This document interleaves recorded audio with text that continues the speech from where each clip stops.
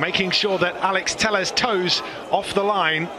Looks at the penalty spot, blows his whistle. Ronaldo steps up, fires right-footed and scores for Manchester United. And that is the lead at Carrow Road. And it comes from who else? Cristiano Ronaldo. Norwich 0, Manchester United 1.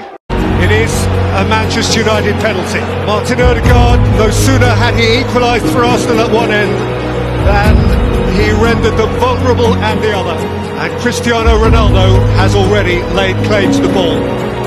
800 and counting. They trailed, they led, they lost that lead.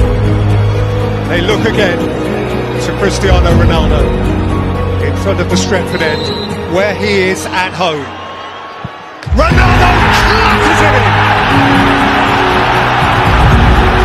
Without compromise, with utter certainty.